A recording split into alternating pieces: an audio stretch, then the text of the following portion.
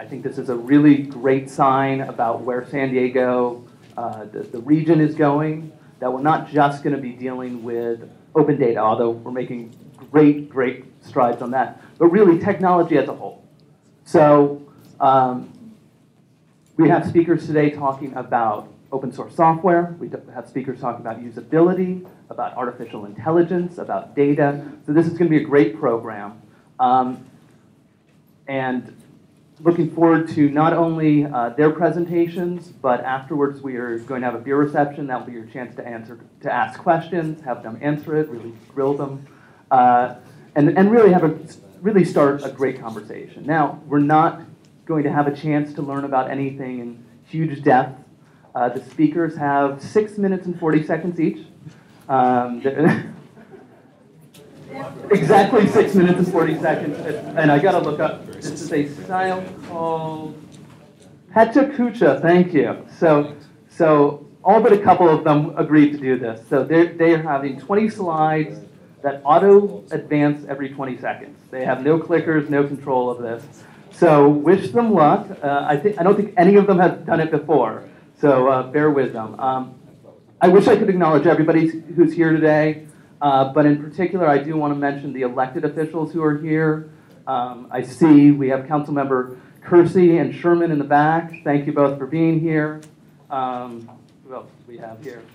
Umberto Peraza from Southwestern is here. Thank you, Umberto. Art Madrid from La Mesa, thank you. And I'm probably missing some people. I'm sorry about that. So without taking up any more of your time, what I really want to do is introduce our first speaker, Gabriela Dow. Gabby has been working on modernizing government for over a decade now. I was being nice. I think I first met Gabby when she was first starting up GovPartners, and I was first starting up Complete Campaigns, and she's continued to move forward and push this forward. Now she does it as part of Mora Dow Consulting. Gabby also has the unique position of being recognized both by Donna Fry and the Union Tribune as somebody to watch in 2014. So without further ado, Gabby.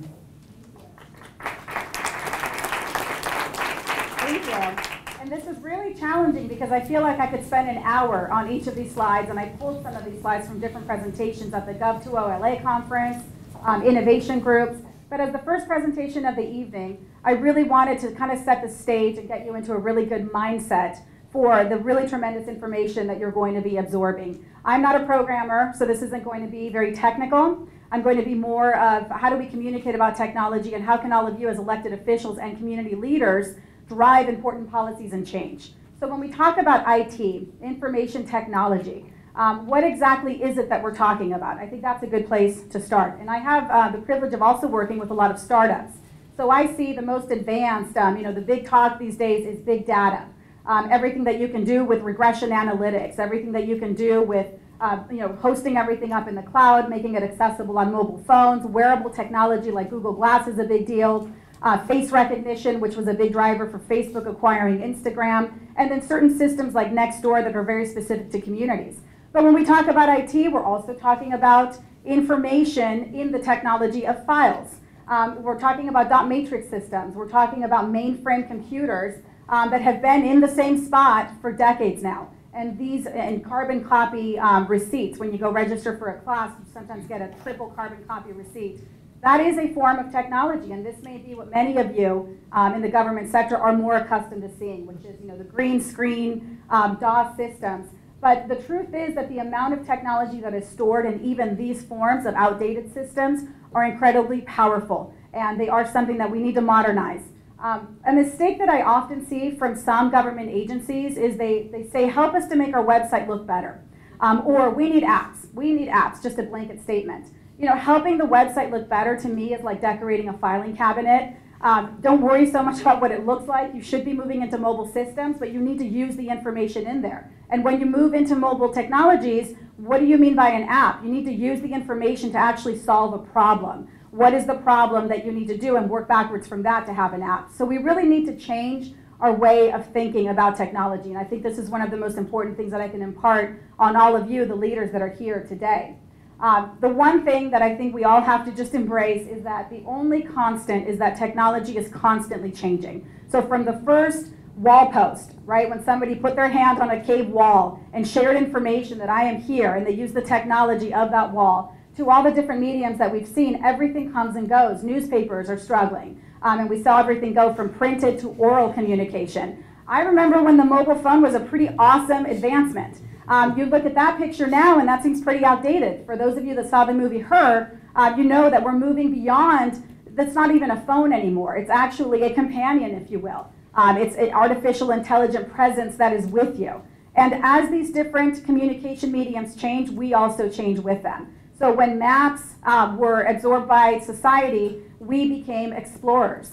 Clocks did not always exist. That is a technology that eventually got smaller, cheaper, went from the Times Square to your house to your wrist. We became timekeepers. And with the prevalence of the internet, we have become information processors.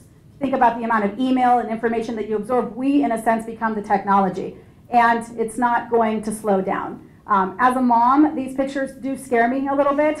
A little baby wearing Google Glass, the YouTube video of the little toddler who touches an iPad and then they give her a book and she tosses it aside, it doesn't work. This is something that we just have to accept as it's our reality and it's going to only continue to evolve. You can be scared of it, like Dr. Lee DeForest, the inventor of the vacuum tube. He was scared to death that humans were going to walk around with little devices that would constantly feed them information. Or you can, like the Boston mayor, embrace that technology and use Twitter to get out important information during a security crisis like we had during the marathon bombing. So it's really the mindset that you decide you're going to approach.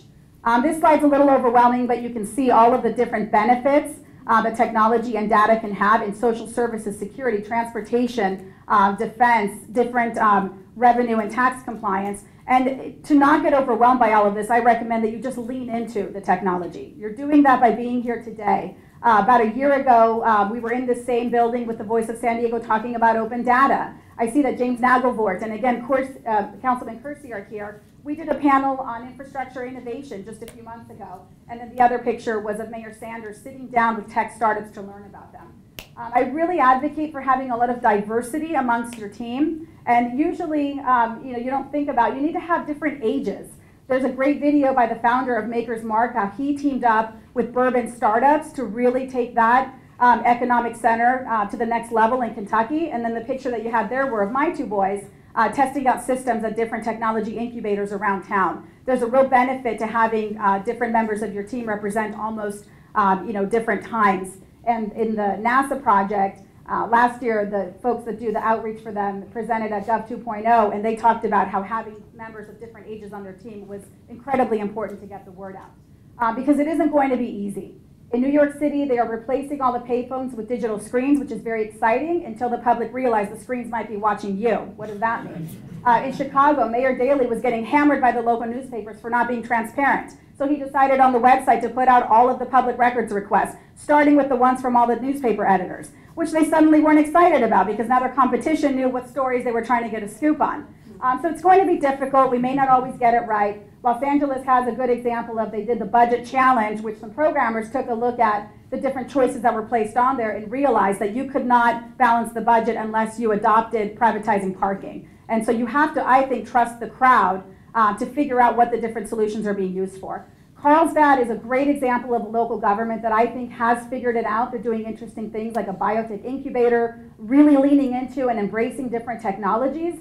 And they're getting ready to launch a new library, or to really revamp their library, which is another opportunity for us here in San Diego. So if you think about, even a library is a form of technology. So I hope that this all just gets you to think about things a little bit differently, really understand what IT is all about.